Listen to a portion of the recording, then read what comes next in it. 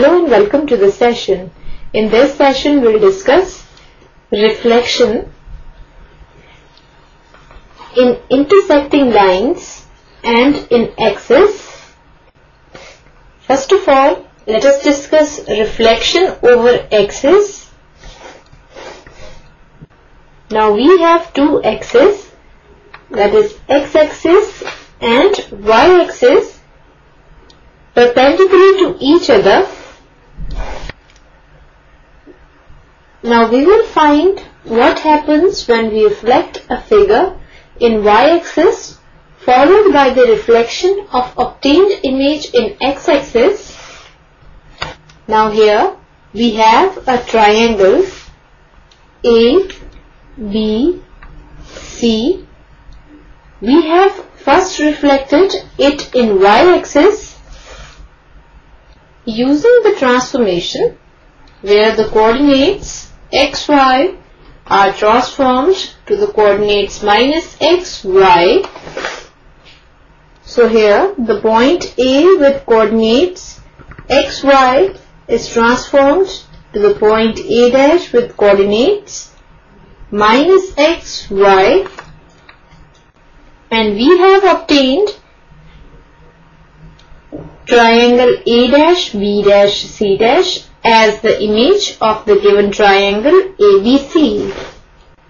And now again we have reflected this obtained image in x-axis using transformation where the coordinates x, y are transformed to the coordinates x minus y. So here the point A dash with coordinates minus x, y is transformed to the point A double dash with coordinates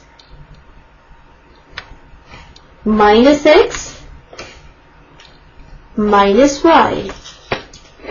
And here we have got the triangle A double dash, B double dash, C double dash. And now carefully see the triangle ABC and triangle A double dash, B double dash, C double dash, and we see that triangle A double dash, B double dash, C double dash is a rotated image of triangle ABC at 180 degrees about origin, because when a figure is rotated at 180 degrees about origin, then we use the transformation where the coordinates x, y are transformed to the coordinates minus x minus y.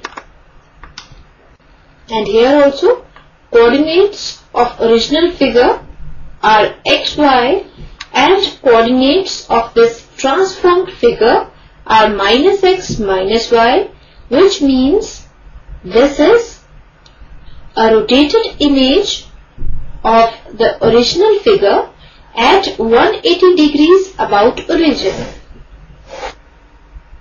Thus,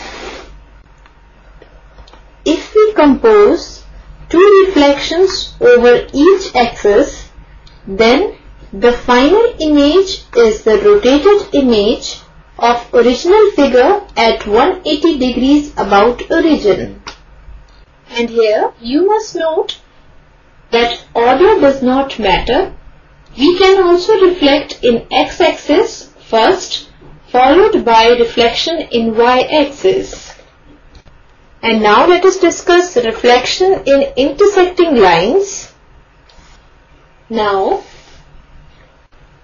when a figure is reflected in two intersecting lines, then final image is the rotation of the figure about the point of intersection of the two lines through an angle twice the angle between the intersecting lines. Now suppose we have any two intersecting lines M and N.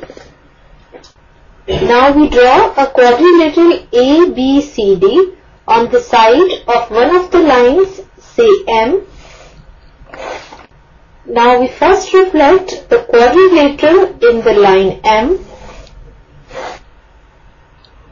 and then we draw perpendiculars from the points A, B, C and D to the line M and extend them. Now since M is the line of reflection,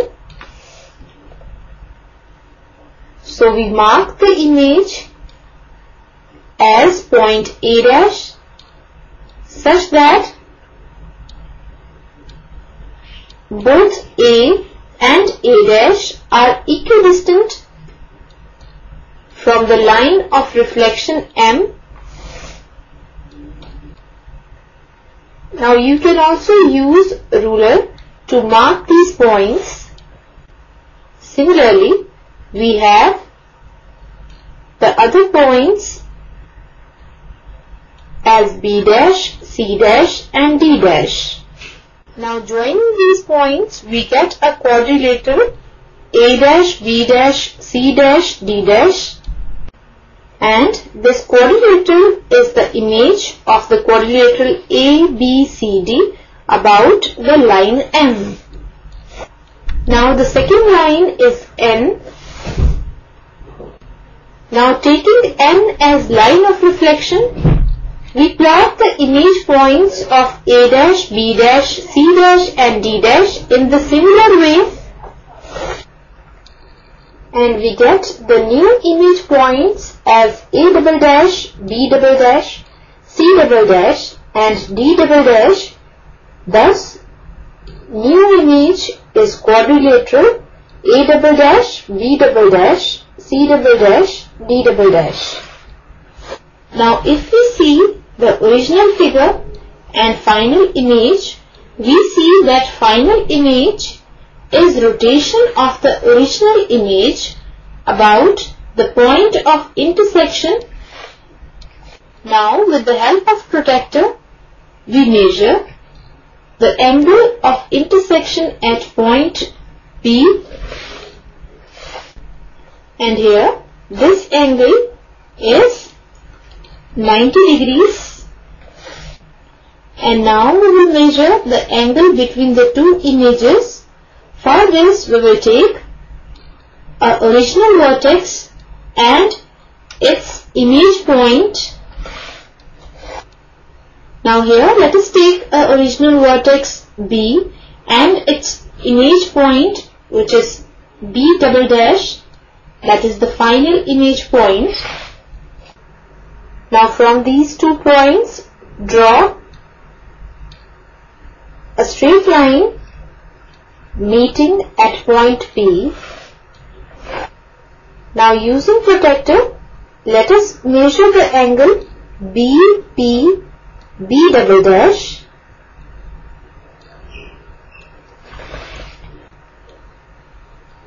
and this angle is 180 degrees. That is, angle BP, B double dash is 180 degrees. So here angle BP, B double dash is 180 degrees, which means angle of rotation of the image is 180 degrees, and angle of intersection at point P is 90 degrees. This means angle of rotation of the image is twice the angle of intersection, that is, the angle at the point of intersection of two intersecting lines. Now if angle of intersection is x degrees, then angle of rotation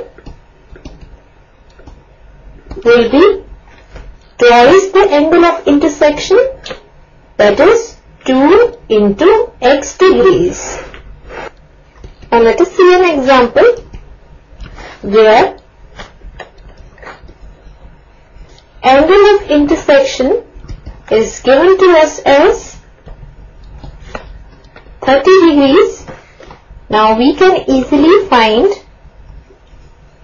the angle of rotation, which is equal to 2 into angle of intersection, that is 30 degrees, and this is equal to 60 degrees.